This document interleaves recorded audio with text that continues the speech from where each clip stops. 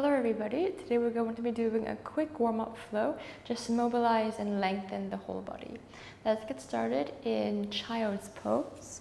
So knees wide, big toes touch.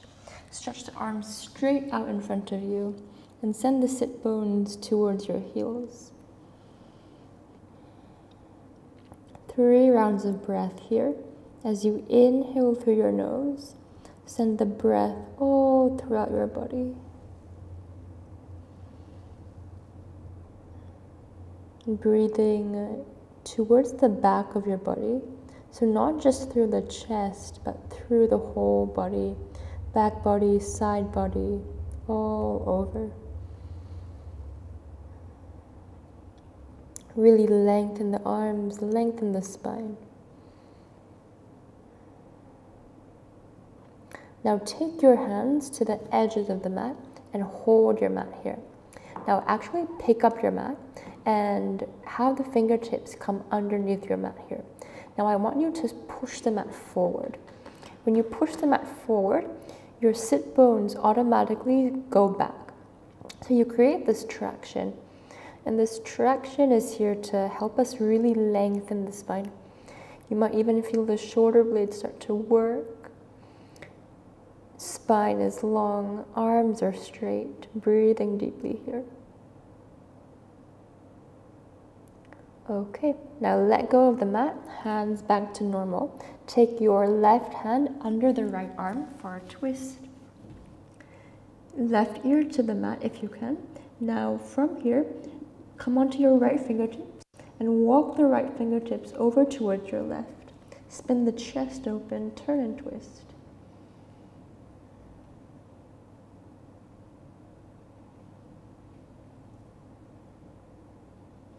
Come back to center, child's pose, and switch. Right hand comes under the left arm, right ear to the mat, and then crawl the left fingertips towards the right side. Breathing deeply, turn and twist.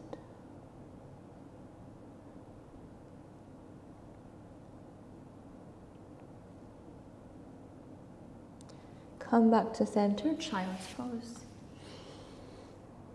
Slowly come up, pushing back, downward dog. Full stretch. You can take this time to walk up the legs, stretch the body long. And remember the traction that we did just now?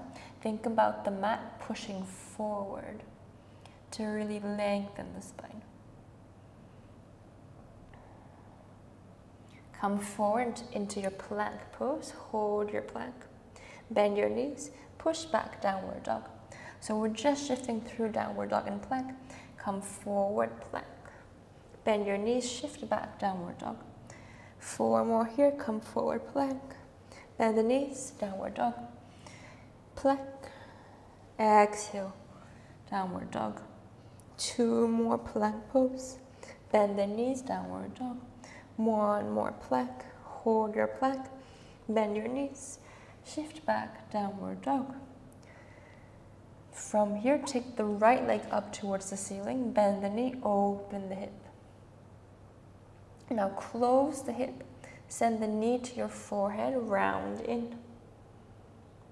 Step the right foot outside the right hand, lizard lunge. Sink the hips low. You can take this time to rock forwards, rock backwards. Take the left knee to the floor, pick up the left toe so the right hand catches the heel. And send the heel closer towards your hips. Slowly release, hands to the floor. Right leg straight, half splits.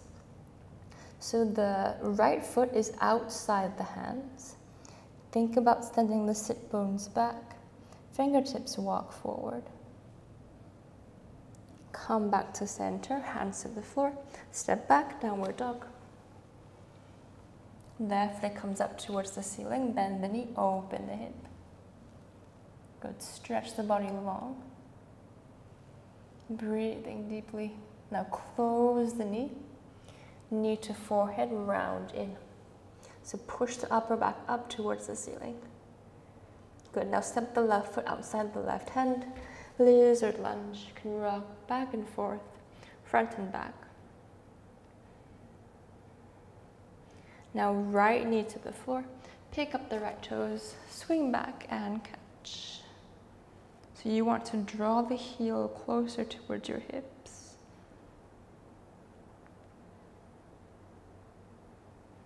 Good, release, hands to the floor, shift your hips back, half splits. So as the sit bones reach back, can you crawl the fingertips forward as much as you can?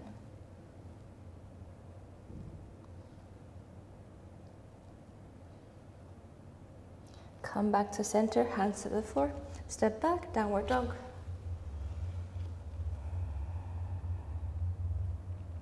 From here, now lift your heels off the floor, bend your knees, and send your sit bones up towards the ceiling.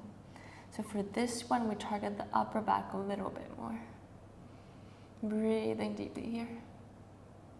Now legs straight, heels to the floor, downward dog.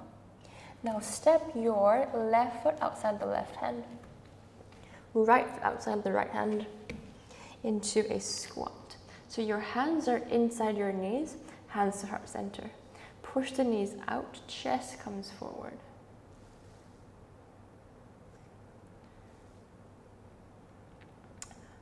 Okay, you can either stay here or we're going to go on to part 2. So part 2 for this pose, you're going to bring your heels together as much as you can.